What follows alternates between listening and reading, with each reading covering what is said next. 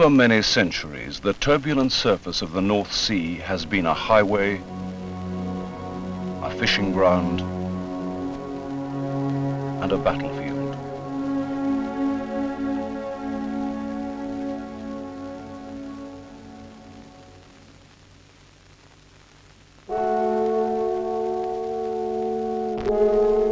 Fire and destruction have too often colored its bloody past. But these flames are signs of a new activity, bringing dreams of wealth far beyond the imagination of those for whom the waves were the final barrier.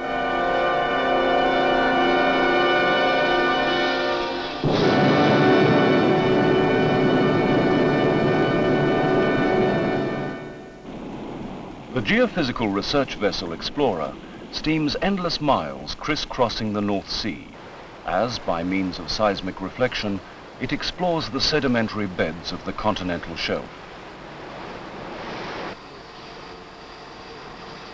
The data are recorded on tape for future analysis and are used in many different ways. From crossed surveys, a picture can be built up of the layers of rock thousands of feet below the seabed, providing vital clues to the possible whereabouts of oil and gas. This is an isometric projection, in effect a bird's eye view of a portion of the Earth's surface as it was in Jurassic times, about 140 million years ago, when dinosaurs inhabited these hills and valleys.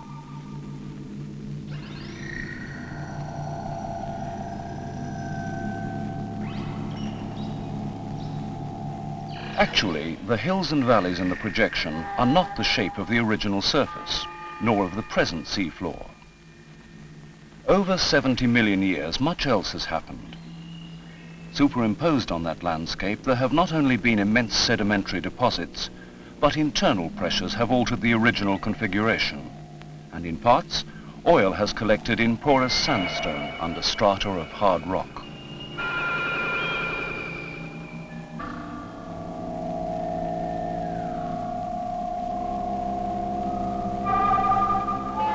Thus was formed the Beryl Field, discovered after seismic surveys by drilling from a floating rig.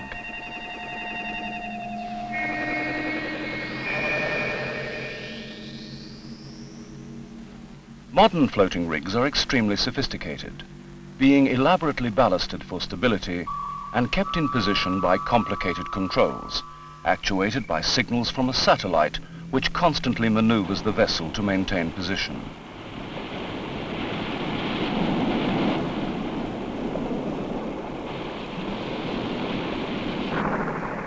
Once oil is located, huge platforms have to be stabilized on the seabed to exploit the discovery.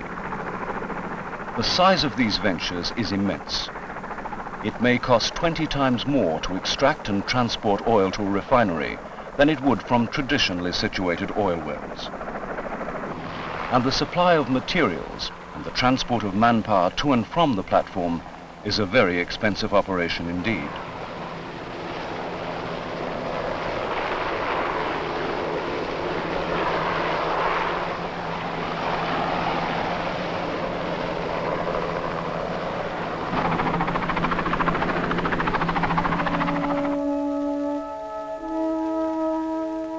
In a Norwegian fjord, man's medieval desire to reach to heaven is being matched in these massive towers, designed to rest on the seabed and to support the great platform high above the waves.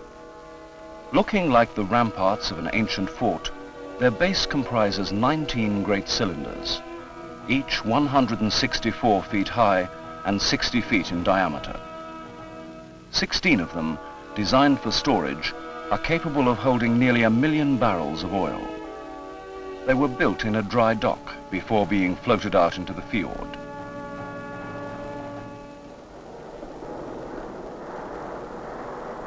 Here they were completed and sunk until only their tops showed above the surface. On 3 of the cells, cylindrical towers were built, rising over a further 300 feet from the top of the base structure.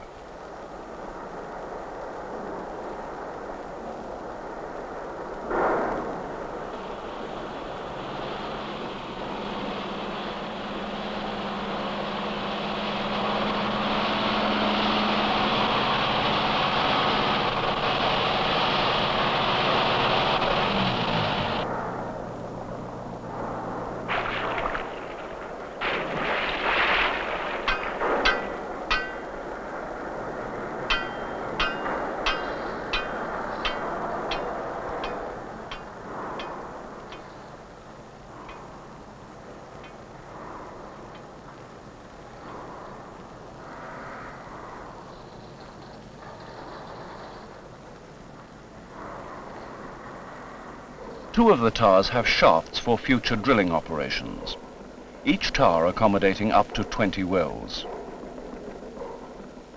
Work began in October 1973 and proceeded night and day, so that by April 1975, not only had the towers been built, but at Arendal, a small town in South Norway, the huge deck section was ready for the long sea voyage to Stavanger. This two-story structure, each deck over an acre in area, had been built on two converted oil tankers. Surely the biggest catamaran in history.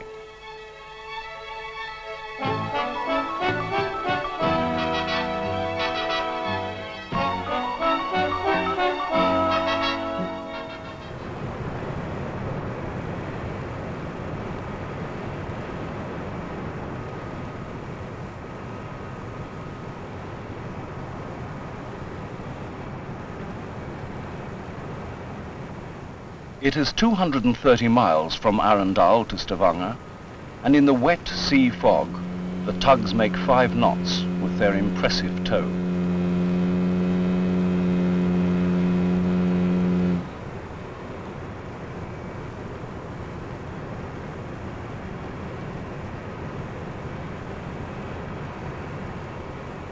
One can imagine the towmaster's relief as they slowly glide into the fjord and moor near the 3 great towers.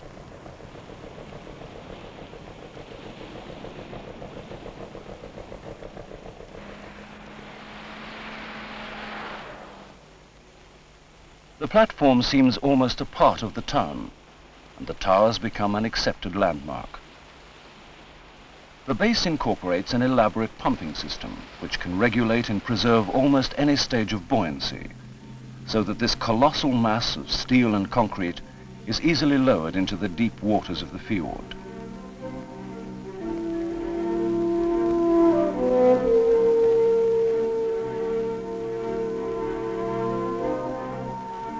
Three steel transition pieces, having been fabricated on land, form the links between the concrete towers and the steel platform.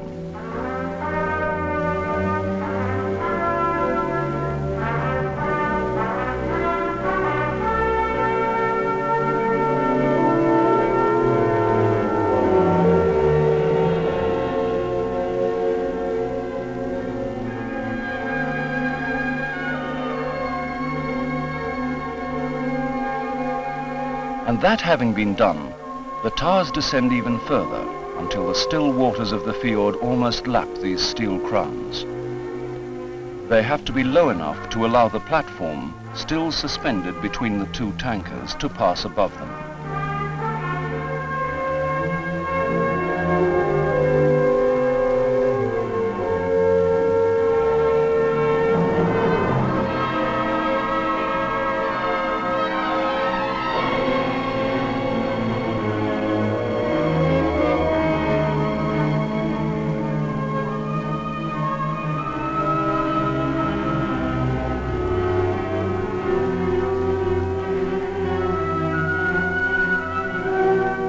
This is an expert feat, not only of navigation, but also of technical foresight.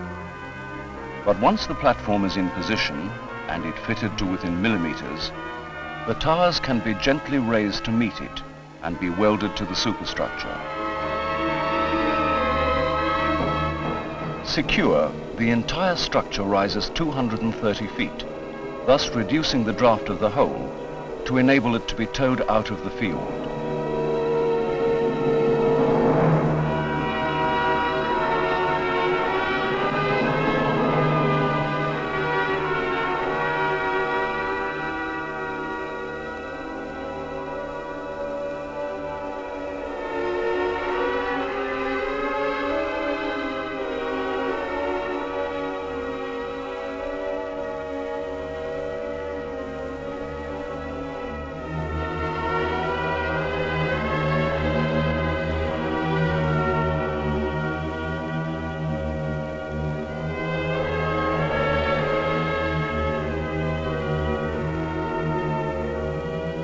The towmaster's tug is equipped with every conventional navigational method.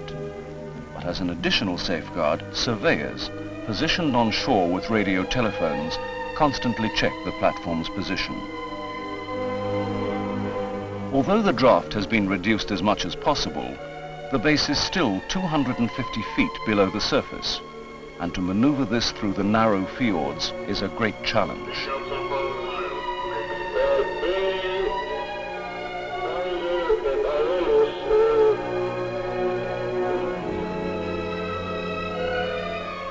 It takes 2 days to cover the 44 miles to the open sea.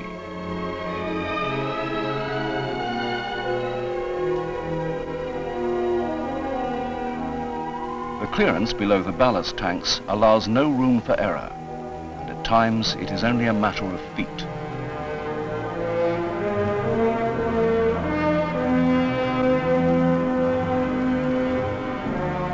Here the platform has to be turned on its own axis, but with 68,000 horsepower in the leading tugs and 17,000 in the steering tugs aft, the whole 330,000 tons of dead weight are maneuvered with great accuracy.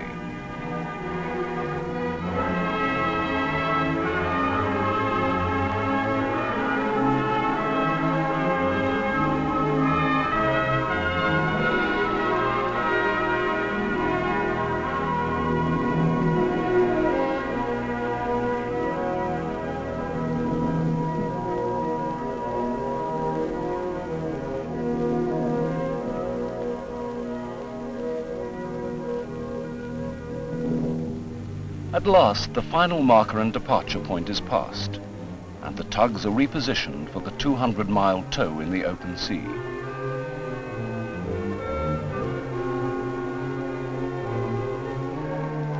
Now there is no stopping, for the weather forecast cannot extend beyond a few days. It is essential to arrive over the Beryl field in calm weather, so day and night the heaviest tow in marine history at that time moves towards a place almost midway between the Shetland Islands and Norway, a target that has to be achieved within a few feet on a featureless ocean. Once in position, the tugs radiate out from buoyancy barges placed around the target area.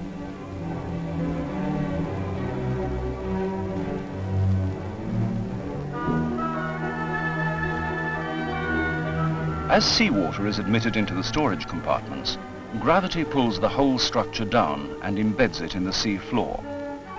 The Beryl A platform is in position, and the sea has been miraculously calm. It is July 1975, less than 2 years from commencement. Although the main machinery was installed during the building of the platform, there still remains a great deal of fitting out to be done. But the fine weather experienced on the tow out is unusual in the North Sea, and cannot be expected to last forever. Soon come the storms, and the transfer of heavy machinery becomes difficult and then impossible. It is reassuring that the platform is built to withstand 90-foot waves and 125 knots of wind.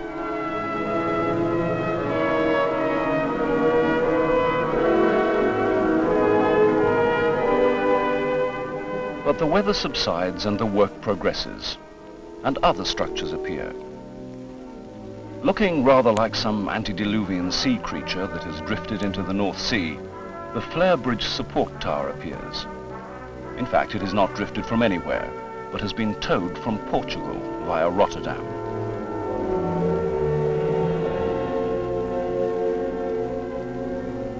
With it positioned off the platform, a complicated system of air hoses allows flotation compartments to be ballasted as required.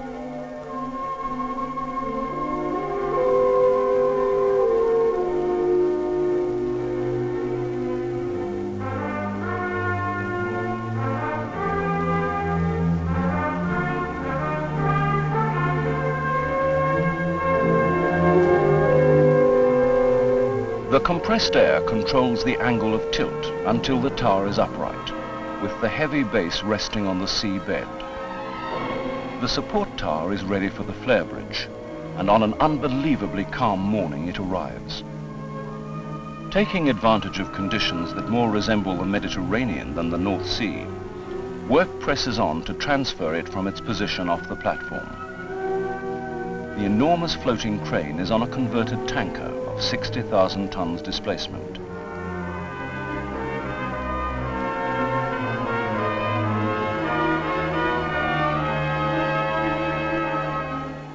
As the daylight fades, the bridge is eased into position and the weather holds.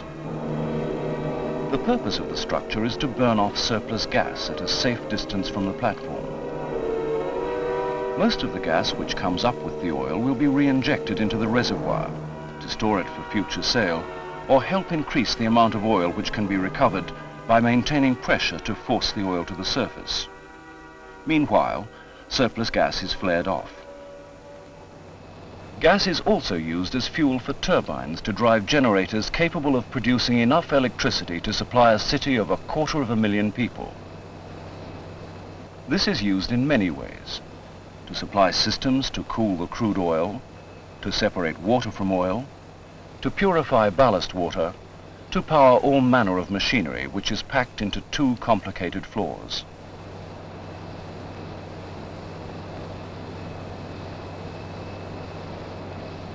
Easier to comprehend in a model, but still as baffling as a jigsaw. That it was devised and built in 3 years is hard to believe.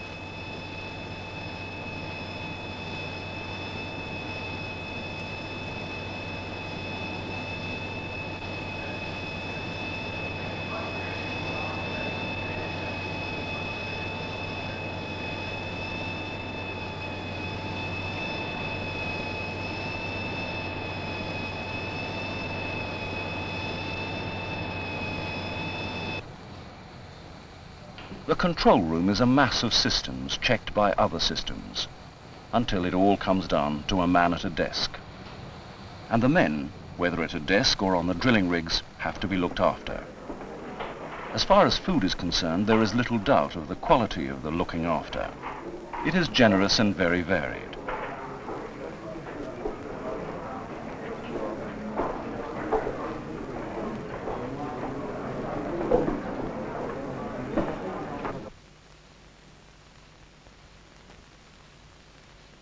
Accommodation is modern and comfortable. Each of the 2-man cabins is equipped with its own toilet and shower, and there are recreation rooms for the few off-duty hours. But these men work hard, 12 hours a day. They're more inclined for sleep than recreation. For work goes on night and day on this man-made island in the middle of the North Sea.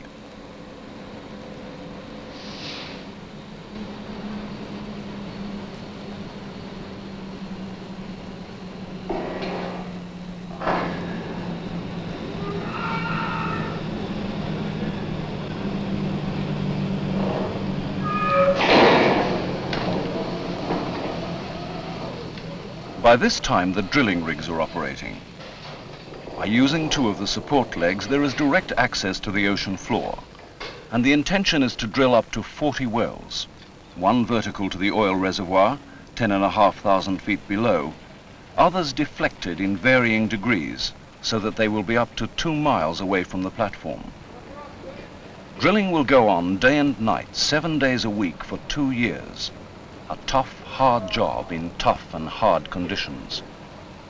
All this intense effort, the hard work of these men, the 3 years of day and night slog building the platform, the dedication of labor and capital investment means a great deal to Britain. For when these 40 holes have been drilled and the wells are all producing, Beryl A will be able to supply about 5% of Britain's total oil requirements. A useful contribution to the effort to make the United Kingdom independent of foreign fuel sources. The oil is stored in the 16 tanks on the seabed, but then has to be transferred to tankers. And this is done through the single point mooring, the SPM. Because it would be dangerous for a tanker to approach the platform in anything but the calmest sea, the takeoff point for the oil is a 480-foot tower to which the tanker moors a mile away from the platform. As the tanker approaches the SPM, it picks up a floating line which secures it to the mooring. The pipeline can then be hauled aboard and coupled up. From it, the 80,000-ton tankers can load oil at the rate of 40,000 barrels per hour for shipment to Mobil's refinery at Corriton on North Thameside. Thus, in 1976, less than 4 years after ordering the platform, oil production began and is expected to go on for at least 30 years. It is an astonishing story of enterprise and determination, from nothing to production in 4 years. Standing in 400 feet of water, 95 miles southeast of the Shetland Islands in the middle of the North Sea, is one of the world's most sophisticated offshore production platforms. An artificial industrial island that is making a significant contribution in the fight to restore Britain's independence and economic status.